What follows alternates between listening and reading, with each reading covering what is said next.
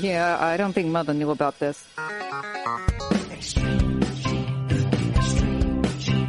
Uncle Marvin was strangled by his own beard.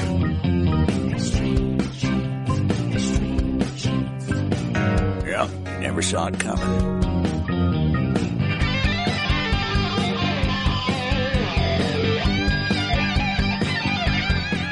And welcome to another edition of Extreme Genes, America's family history show. And ExtremeGenes.com. It is Fisher, your radio root sleuth, on the program where we shake your family tree and watch the nuts fall out. And this, of course, is our special Roots Tech edition. It's going on while Roots Tech is happening.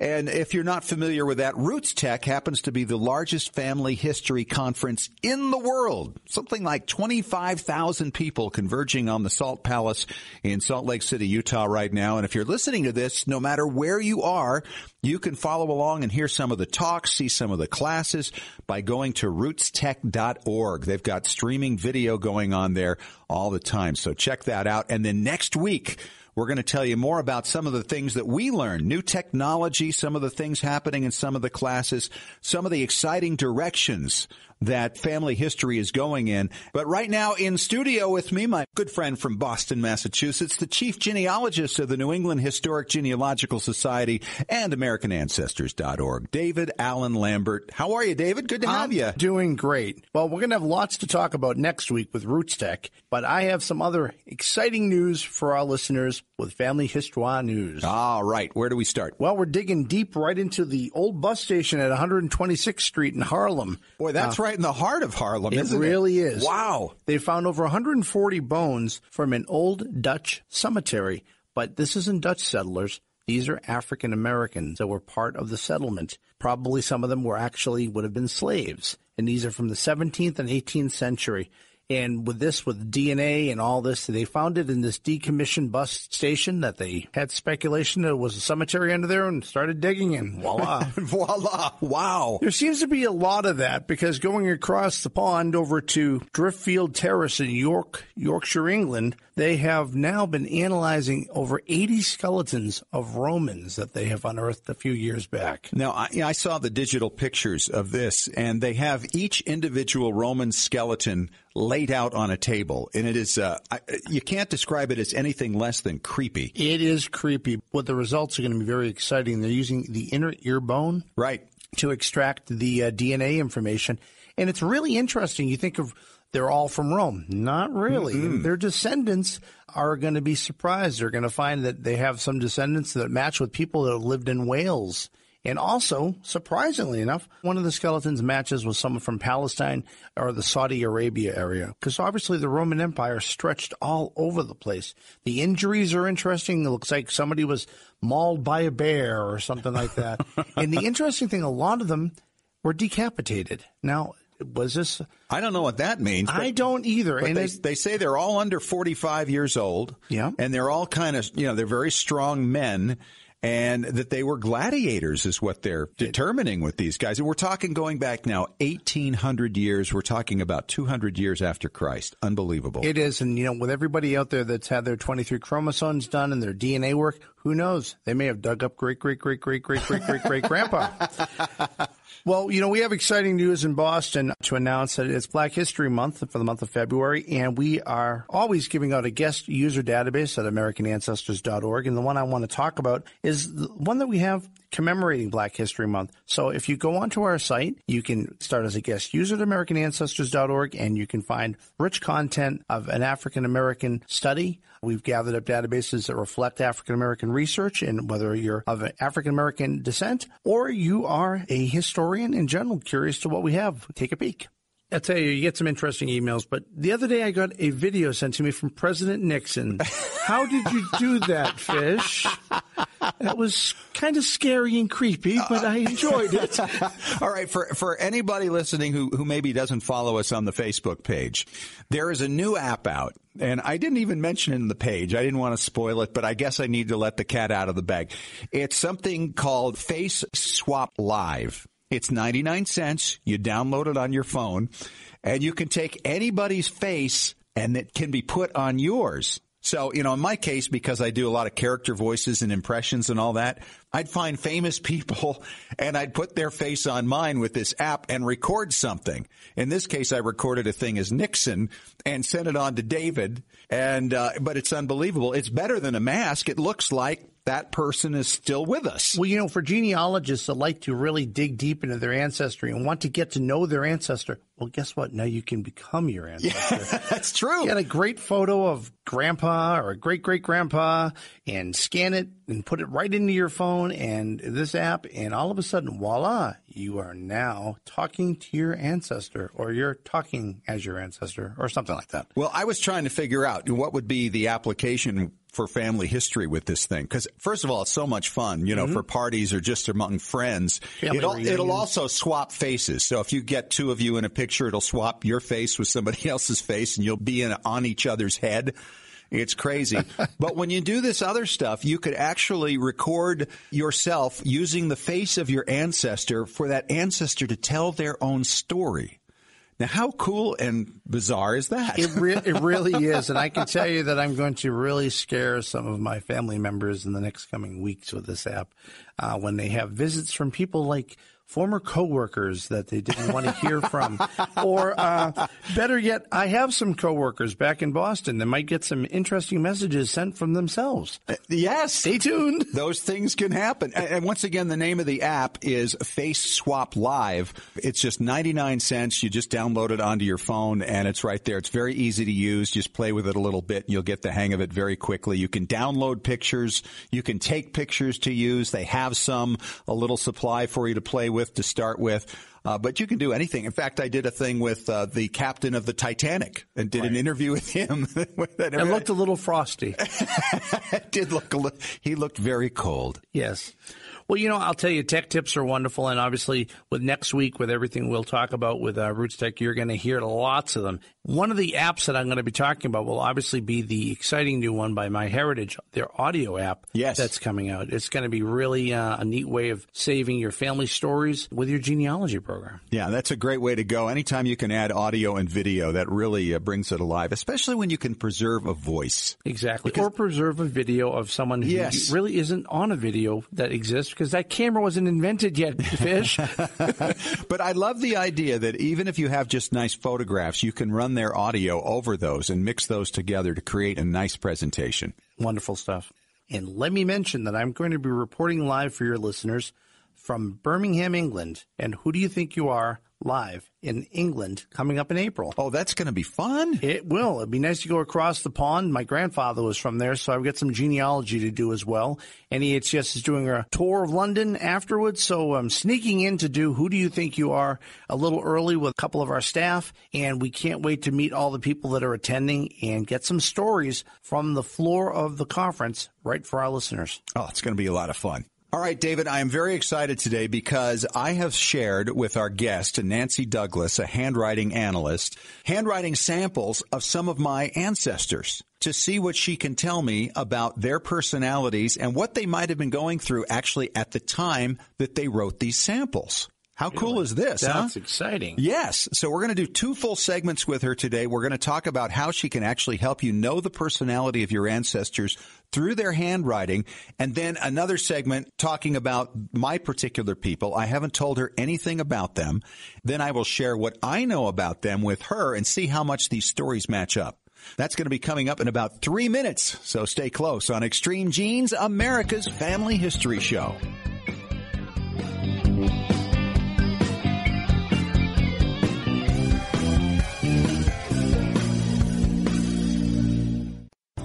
Unknown parentage, Lineage Society membership, building your family tree, leaving a legacy. Regardless of your reasons for hiring a professional researcher, Legacy Tree Genealogists can help you discover your family's past. Their genealogists are highly rated in their field with specialties in DNA analysis, historical context, and forensic genealogy. For nearly 20 years, Legacy Tree Genealogists have created thousands of professionally bound and digital reports for families like yours around the world. So whether you've hit a brick wall in your research or are just getting started, Legacy Legacy Tree Genealogist can help you tell your story and preserve it for generations to come. To receive a free estimate for professional research, visit legacytree.com or call 1-800-818-1476. That's 1-800-818-1476. We'd be happy to talk to you. Legacy Tree Genealogist.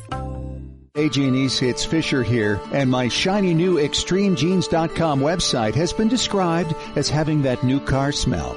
I love hearing that.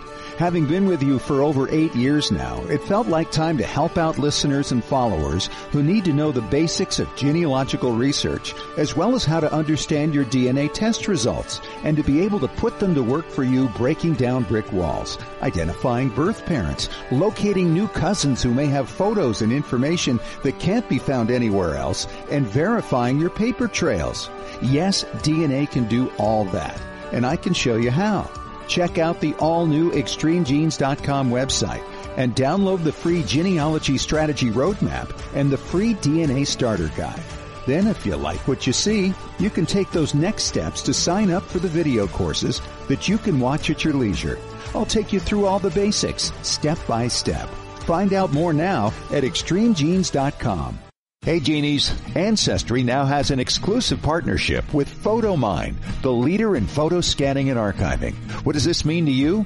Well, imagine inheriting an old photo album and you want to digitize all the images. Up until now, you'd have to remove the pictures, place them in a scanner, crop them, and perhaps use Photoshop to improve them. Now, by using these amazing PhotoMine tools from Ancestry, you can use your phone to take a picture of an entire page from your album. The tools will automatically separate and crop each picture, improve focus, and restore color or colorize your images. Then you can assign which picture goes to which person on your tree. If you've been waiting years to get around to the tedious project of scanning your old albums, it's been worth the wait. No more pulling your photo albums apart and trying to reinsert the pictures back in proper order. No more tearing of your old photos while removing them from those so-called magnetic albums of the 1970s. Sign in to Ancestry through their mobile app to try it out.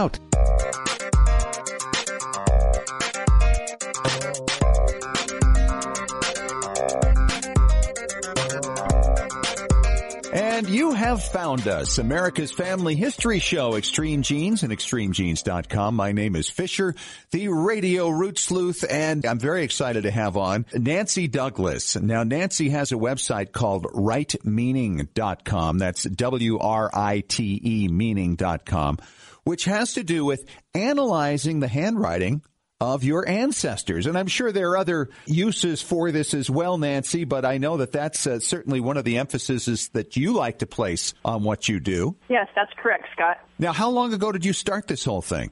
I started this when I moved to Utah in around 2007, and I moved in across the street from a woman whose best friend was a professional handwriting analyst. And I'd always had a fascination with handwriting ever since I was little. I remember people by their handwriting. And this gal had a series of courses that she offered, and I took those classes, and then I apprenticed with her for 4 or 5 years. Wow. Through that process, I realized that it could be one aspect of the services that I provide would be to provide personality profiles for people who happen to have ancestral writing. So it's been something that's been very well received and very successful. Now, you left Utah for California some time back, and you set up business there. What kind of applications have you applied other than the family history side of it? For living people, just general personality profile and personality insight. From a work perspective, I offer employment screening for people who are looking for employees with certain personality traits. I can help them screen the people who have applied for those positions and get people into positions who most closely fit the profile of who they're looking for. That's been very successful as well. It's an excellent way to make sure that people get fit into the correct position, and it reduces employee turnover. I can also do team building, something similar to the Myers-Briggs type indicator, but using handwriting, where handwriting will reveal to your coworkers more about who you are and the ways that you can work together when you have disparate personality profiles. Now, I was talking to a friend of mine once who was dating somebody she knew, and she actually had his handwriting analyzed by somebody who actually does this for criminal cases where they can actually determine if somebody has a past. Now, do you do things like that? I don't do specifically forensic analyzing. That's what that's called when you do that for the court system. There certainly are many analysts who that is what they specialize in. But I do compatibility screening. So whether it's a business partner who you want to make sure if you're going into business, will we be compatible as partners, or if it's someone who you're looking to have as a life partner, I can do compatibility screenings and talk with the people about the traits in each of their personalities that would be beneficial or not so great. In addition, in this day and age of online dating and online profiles where you really don't know somebody, it's a good idea to get an idea of who they are, and their handwriting is very revealing about that. So I use that someone, if you're doing online dating and you really want to know, send me a sample of their writing, and I can tell you if you should just run as fast as you can or if you think to stick around. That is amazing. Well, this has been very fun to talk to you as we set up this interview, because I did send you some samples down of some of my ancestors' handwriting.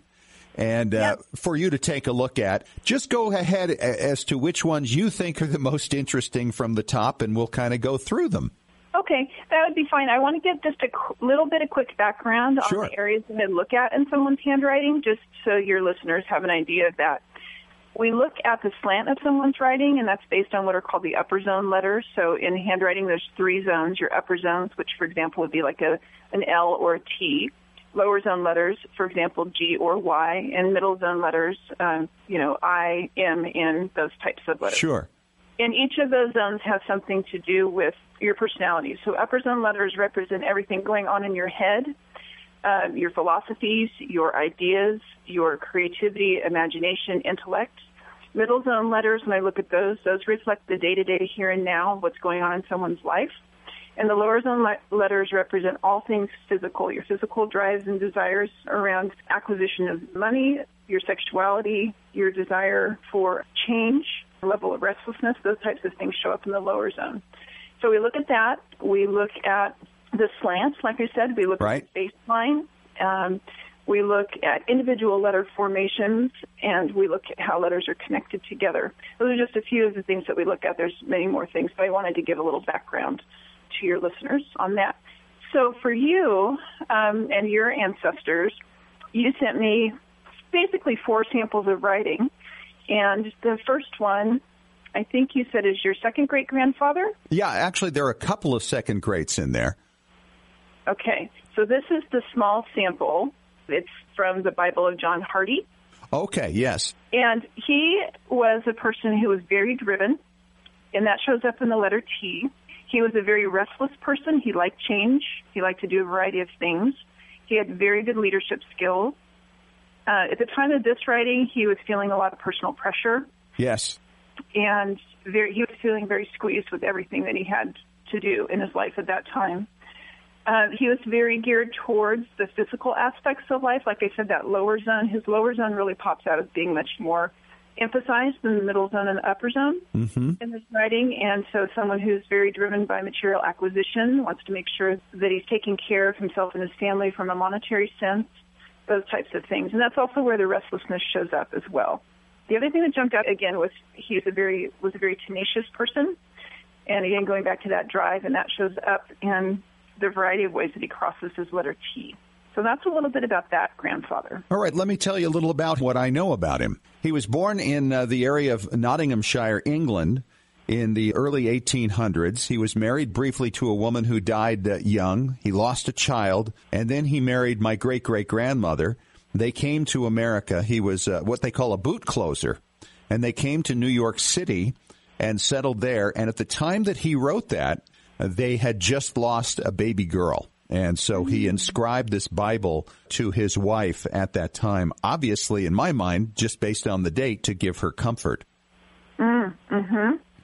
Very good. One of the things, this is a photocopy of that, and so I can't see all of the level of detail, but it's interesting that he also appears a little bit tired at this time. The upstrokes on his lower zone letters, I don't know if you're looking at the sample with me at the same time. I'm not. The upstrokes and lower zone letters are much lighter. So when the downstroke's easy to make, you're going with gravity, but when you're pushing up against that, if you don't have enough sort of vital life energy when you're doing that, it will show up as much lighter, and that's a typical sign of someone who's feeling kind of tired at that time. So that's an interesting reflection about that and what he was writing about. Okay, great. Who else do you have there? The next sample that you sent was out of a Bible, the family Bible page of the Fishers, and you'd asked me to look specifically at the smaller writing at the bottom of this. But what's interesting to note is that this is a great example of slants. So the person who wrote the top part has a very vertical to recline slant. And slant tells us about how you go about making decisions. Are you an emotional decision maker or are you a logical decision maker? People with vertical writing are very, very logical. They're what we call the head over heart people. They're good to have around in a time of crisis. So they don't let emotions run away with them, and they don't, crack under pressure. So that who's the writing on the top? Is that would be Robert Fisher, who was another second great grandfather, and he was raised by a stepfather whose name he took. At least I believe that's the case. I've never been able to prove it, but there's a lot of reason to believe that was the case. And it doesn't appear he had much of a relationship with him. So I think he grew up being a tough guy emotionally, became very involved with the Baptist Church in Brooklyn, New York, founded a church there, was part of it. He wasn't clergy, but he was very involved in that. And I think he was a very stern father with his children. I can see that in here. So we do have, like I said, this vertical writing too, interestingly reclined. And when your writing begins to get reclined, it's people who withhold emotion. Yes. And so he would not have been a very warm and giving person with other people in that sense. He was very reserved, emotionally reserved. All right, we're going to take a break. And when we return, we're going to talk more with Nancy Douglas, the handwriting analyst from WriteMeaning.com. That's WRITE meaning.com. And she's going to look at some of the signatures of, shall we say, one of my more colorful ancestors when we return in 5 minutes on America's Family History Show, Extreme Genes and ExtremeGenes.com.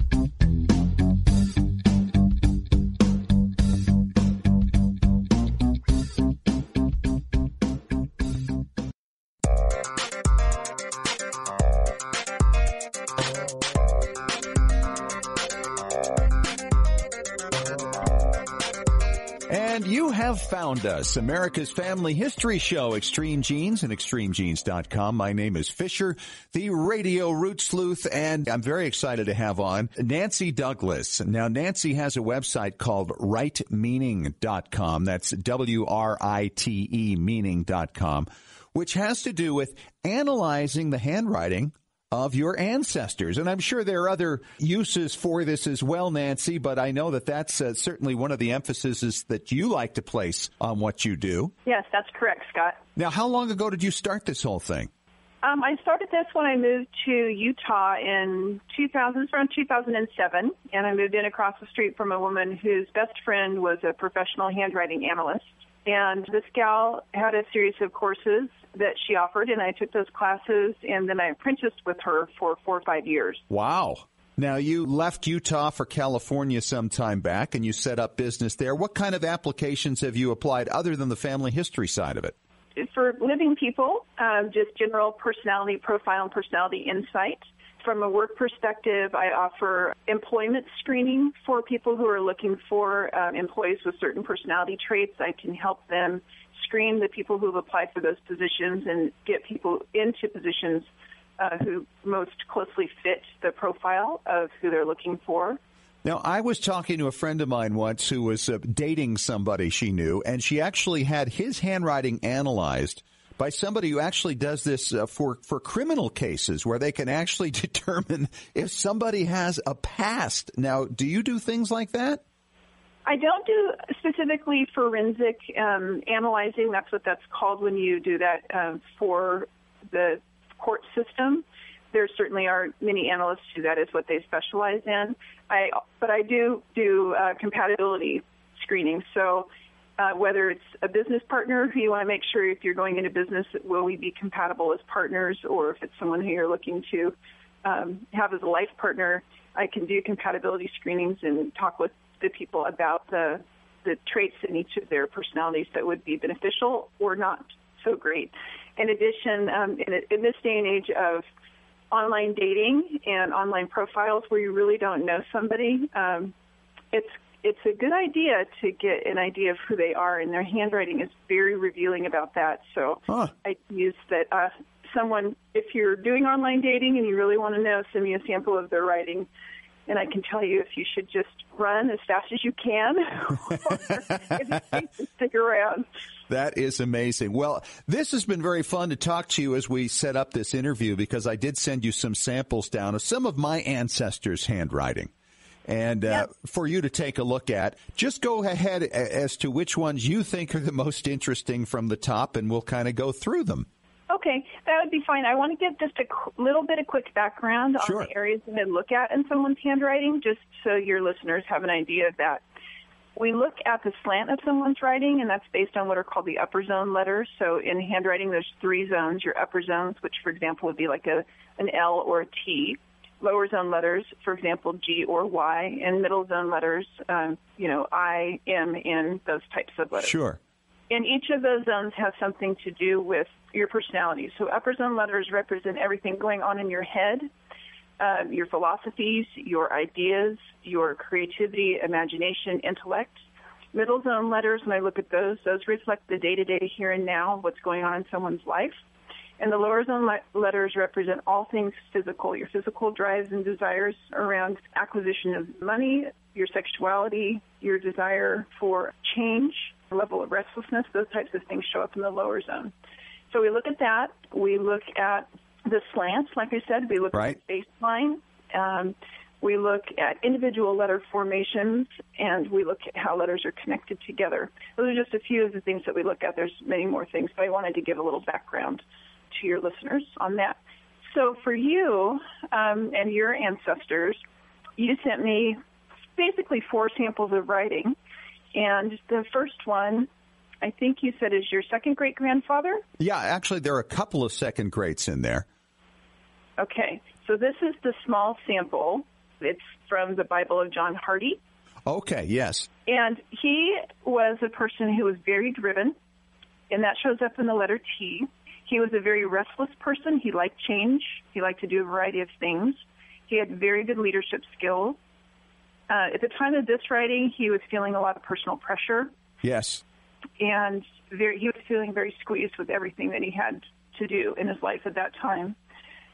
He was very geared towards the physical aspects of life. Like I said, that lower zone, his lower zone really pops out as being much more emphasized than the middle zone and the upper zone in this writing. And so someone who's very driven by material acquisition, wants to make sure that he's taking care of himself and his family from a monetary sense, those types of things. And that's also where the restlessness shows up as well. The other thing that jumped out, again, was he was a very tenacious person. And again, going back to that drive, and that shows up in the variety of ways that he crosses his letter T. So that's a little bit about that grandfather. All right, let me tell you a little about what I know about him. He was born in the area of Nottinghamshire, England, in the early 1800s. He was married briefly to a woman who died young. He lost a child, and then he married my great-great-grandmother. They came to America. He was what they call a boot closer, and they came to New York City and settled there. And at the time that he wrote that, they had just lost a baby girl. And so he inscribed this Bible to his wife at that time, obviously, in my mind, just based on the date, to give her comfort. Very good. One of the things, this is a photocopy of that, and so I can't see all of the level of detail, but it's interesting that he also appears a little bit tired at this time. The upstrokes on his lower zone letters, I don't know if you're looking at the sample with me at the same time. I'm not. The upstrokes of lower zone letters are much lighter. So when the downstroke's easy to make, you're going with gravity, but when you're pushing up against that, if you don't have enough sort of vital life energy when you're doing that, it will show up as much lighter, and that's a typical sign of someone who's feeling kind of tired at that time. So that's an interesting reflection about that and what he's writing about. Okay, great. Who else do you have there? The next sample that you sent was out of a Bible, the Family Bible page of the Fishers, and you'd asked me to look specifically at the smaller writing at the bottom of this. But what's interesting to note is that this is a great example of slant. So the person who wrote the top part has a very vertical to recline slant. And slant tells us about how you go about making decisions. Are you an emotional decision maker or are you a logical decision maker? People with vertical writing are very, very logical. They're what we call the head over heart people. They're good to have around in a time of crisis. So they don't let emotions run away with them, and they don't, crack under pressure.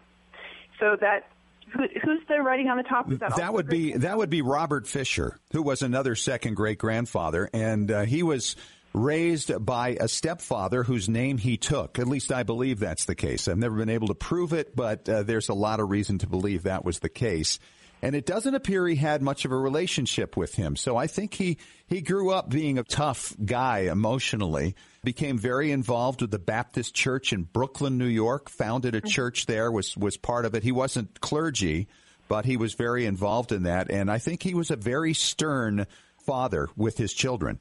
I can see that in here. So we do have, like I said, this vertical writing too, interestingly reclined. And when your writing begins to get reclined, it's people who withhold emotion. Yes. And so he would not have been a very warm and giving person with other people in that sense. He was very reserved, emotionally reserved. All right, we're going to take a break. And when we return, we're going to talk more with Nancy Douglas, the handwriting analyst from WriteMeaning.com. That's WRITE meaning.com.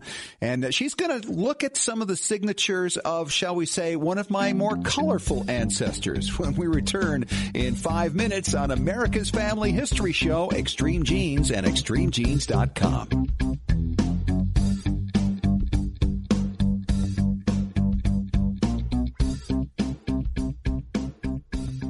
Hey, Genies. As we've dug into our family history explorations over the past year, our community at Genealogy and Family History Breakthrough Strategies has taken off. This is where you can meet like-minded genealogists who can help you break through those brick walls and find a whole city behind it, occupied by ancestors whose names you don't even know yet. This is where you can learn from your fellow Genies and ask questions, because many in our community have already been into some of the records you're looking for. Genealogy and Breakthrough Strategies is free. What a great place for brainstorming and getting to know other people who totally get your passion for family history research. If you're looking to take the next step in sharpening your skills, here's a great chance to learn from others and give back in areas you've already become expert in. So join us. That page again is Genealogy and Family History Breakthrough Strategies. It's a long name, but we cover a lot of territory. Genealogy and Family History Breakthrough Strategies. Genies, if you haven't done so yet, you've got to check out Ancestry.com's new storytelling creation center, Ancestry Stories. Their story builder allows you to create a story with 6 different slide types, including a title page, a photo display page, including stock pictures they provide, and documents. And you can write a summary. And with those photos, you can add motion, panning left to right or right to left. For now, these stories can only be created on your iPhone, but Android is still to come and can be saved to your ancestors' pages on your trees. You can then access via phone, and in time, it'll appear on your desktop. You can also share it with family members and friends, whether or not they subscribe to Ancestry.com. For the younger generation that wants stories in a quick and easy-to-consume form, you can't beat this. I've already shared a story with my family, and the reactions are remarkable. Try out these incredible new tools and share your new story creations on social media using hashtag #MyAncestryStory. Unknown parentage, Lineage Society membership, building your family tree, leaving a legacy. Regardless of your reasons for hiring a professional researcher, Legacy Tree Genealogists can help you discover your family's past. Their genealogists are highly rated in their field with specialties in DNA analysis, historical context, and forensic genealogy. For nearly 20 years, Legacy Tree Genealogists have created thousands of professionally bound and digital reports for families like yours around the world. So whether you've hit a brick wall in your research or are just getting started, Legacy Legacy Tree Genealogist can help you tell your story and preserve it for generations to come. To receive a free estimate for professional research, visit legacytree.com or call 1-800-818-1476. That's 1-800-818-1476. We'd be happy to talk to you. Legacy Tree Genealogist.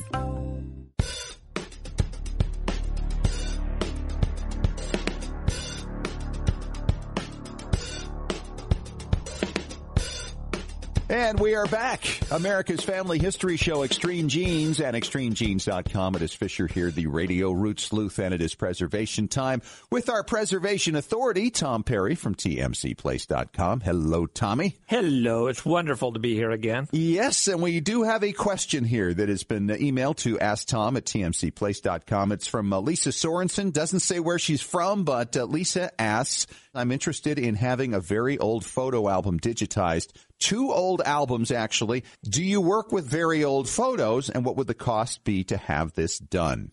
Oh, absolutely. You bet. We do photo albums. You know, photo albums is really generic. It's like saying photograph. Right. There's different kinds of albums. I've seen ones with daguerreotypes in them. I've seen ones that actually have the old glass plates. We've seen ones that are torn, that are faded, all kinds of things. It's going to depend what condition your photos are in, how old they are, if you want any changes with them. For instance, we had somebody brought in a photo album that we were digitizing, and then they called us and said, hey, my mother's just passed away. We need a good photo for her obituary. And my favorite photo of her is the one with her and me at my wedding. However, I'm in the picture too, and I don't want to be in her obituary. And if I just cut myself out, I'm going to have to cut off her shoulder. It's going to look really bad. What can you do? So what we did is we actually had our artist go in and remove him, rebuild her shoulder, and then it looked just like it was a single picture. It looked wonderful. Right. Yes. It's just amazing what you can do with apps, what you can do with Photoshop, different kinds of software. So the biggest thing is to figure out exactly what you want. If you want them just digitized and you want to do all your work with them, it's pretty inexpensive to do photos, whether you have us do it or a reputable place by you. Just make sure that wherever you get it done, that they do it in-house. I hear all kinds of horror stories where somebody sends them off to India or something like that to save some money, and there's no way I would do that. There's no way. So I try to find somebody local. If you are going to ship it, I always tell people make sure you double box everything and put a label on both boxes just in case the worst case happens. We've been doing this for over 40 years. Unfortunately, we've never lost anything in any transit one way or another. And you might want to go back to one of our older episodes that are available on the podcast, the free podcasts, where we tell you actually how to make a box, the best way to do it. That's right. That's a good point. You know, when they use the term old, an old photo album, well, what does that mean? You know, maybe to Lisa, old is the 1960s. Oh, absolutely. To me, it's the 1920s, and maybe to somebody else, it's the 1870s. Oh, yeah. Exactly. We have people call us all the time and say, oh, I've got this film. It's so old. Can you still transfer? It's from the 70s. And it's like, okay. I mean, we have stuff that's playing in our store, for instance, that's back the old black and white days, the early 1900s, where you see these 1920 Model A Fords drive past. Really? Said, oh, yeah, absolutely. You've actually went and digitized some of those? Oh, yeah. We've got them playing in our store. The customer gave us permission to play them. We've had people that had to want to colorize black and white. We had people that want to go and take outlaws out of their home movies, all kinds of things, just like this photo album. Wait a minute. You can actually colorize black and white home movies? Oh, absolutely. Really? Oh, yeah. It's not cheap, and I wouldn't do it. Right. I mean, I've got some old black and whites my dad shot that I wouldn't want to colorize them because that changes the whole thing of it. Just like some of the old I Love Lucy movies when I watched them when they were black and white. I don't like seeing them in color. No, I agree with you. I don't like it, for instance, when they colorize something like It's a Wonderful Life. Exactly. It's not right. Right, because you got to understand when that show was done and they cast it and they got their costume directors, etc., they knew it was going to be in black and white. So they used colors that looked good in black and white that would complement each other, not clash. But when you take those and turn them into the colors, that's not what the producer had in mind. That's not what the continuity people had in mind. And to me, it's uncomfortable. Right. But you can do it. Oh, I mean, yeah. That's the absolutely. fun part. We had a customer that has an ex-son-in-law. We had to edit them out of all their photo albums. We edited them out of their movies, everything. So you'd see this water skiing, and he was in the back of the boat, and you'd see this water skier, and just as it would get to him, we'd have to cut. There's time-lapse thing that's kind of lost. If you can imagine it, we can do it. That's absolutely astonishing. All right, we got another question coming up. We'll take a break. We'll be back in 3 minutes with more from Tom Perry on Extreme Genes, America's Family History Show.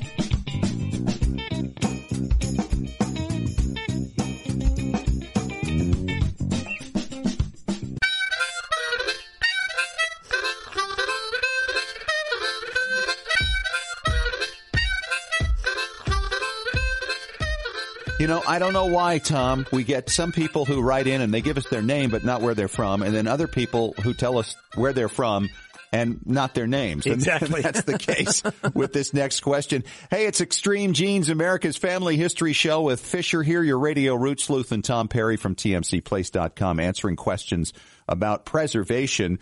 And this one's from Santa Ana, California, asking about flash drives. And he says if you plug it into the back of his computer, everything's great. But if you put it in a flat screen TV, nothing. What's the story with that, Tom? Okay, there could be several different things there. We had a customer the other day that actually stopped in our store, and she said, I've got this flash drive. I need these photos. I take it and I look at it, and what it is, it's actually a USB adapter with a micro SD card into it. So She just thought it was a normal flash drive, but it's not. It has a removable SD card in it. So there's all different kinds of things out there, but the way they work, the nomenclature, so to speak, is all the same. Okay. So what you need to do is know what format it is. A lot of times we ask people, well, when they call in or they write in, what format are your files? And they go, huh? So what you want to do, you'll want to take whatever kind of format you have, whether it's a USB drive, whether it's a disk, it's irrelevant. Put it in your computer. And if you're a Windows user for like a PC, what you want to do is once you see the icon on your desktop, you'll just double-click on just the icon. You don't want to open up anything inside that. And so that'll expand the window, and then you'll see all your files. Then you want to go to the top of your screen and tell it to sort by properties. And that will show you the file name, the file size, if it's a MOV, if it's a PDF, no matter what file it is. And then a lot of times if you're going to have us do work or you don't know even what these files mean, do a screenshot on your computer, and then you can email that to us or have it in front of you when you're talking to us, okay? If it's a Mac, you don't have to search under properties. The same thing, you put the disk in the USB drive, double-click so it opens the folder, and then it'll automatically on a Mac give you all that kind of stuff generally. And so you'll do the same thing. Oh, I have MOVs, I have AVIs, I have XYZs, whatever they happen to be. And there's all kinds of weird things out there. And if you want to research them, all you got to do is take the dot, whatever it is, type it into Google, and it'll tell you what it is. If you don't want to deal with that, give us a call. We'll find out what ones can be transferred to video, what ones are executable files, so they're not really something that you'd want to actually watch on a DVD. They're more of like a brain to tell something else what to do. So once you get those to us, then we can figure out, okay, it's this size, it's an MP4, so we can take normal software like Power Director and edit your MP4 or do whatever you want to do with it. So you take that file and say, okay, I've got this, this, this, and this. And then I can say, okay, well, you've got an MOV. Your TV doesn't play MOVs. Most TVs only play MP4s, generally. So the best thing to do is get out your owner's manual. If you've lost it, just go online, Google it, and you can find your owner's manual anyplace and find out what kind of formats it takes. So when you call us, you can say, hey, my TV takes, this, it takes this, it takes this, or it only plays MP4s. So when we transfer it for you or tell you how you can transfer it yourself, you'll make sure you end up with the correct file that will play on your TV. If your TV plays MP4s and we make you QuickTime, you're out of luck, and vice versa. Not going to work too well. Exactly. And so now be careful, too. We had somebody that came in that had us make 300 flash drives for them, and we needed to find out, well, what format do you want it? That, well, people are going to be doing this, this, this, and this. Well, if you get a big enough flash drive, you can put an MOV on it. You can put the MP4 on it, and you can put a QuickTime, so no matter which computer or TV they have, it'll play on all of them. So you need to know some of this information before you get started. Exactly. Just like when we teach you when you're transferring any of your films or videos, what is your end point? We're talking fundamentals here, and it's great stuff. Thanks so much, Tom. See you next week. Thank you. We'll be here. And that wraps up our show for this week. Thanks once again to handwriting analyst Nancy Douglas from WriteMeaning.com. That's WRITE meaning.com for coming on the show and talking about the personalities of my ancestors as she was able to determine it from old Bible records. And I'm sure she could do some of the same for you. Hey, and don't forget, next week we'll be talking about all that's gone on at Roots Tech. It's going to be a great show. Talk to you then. And remember, as far as everyone knows, we're a nice, normal family.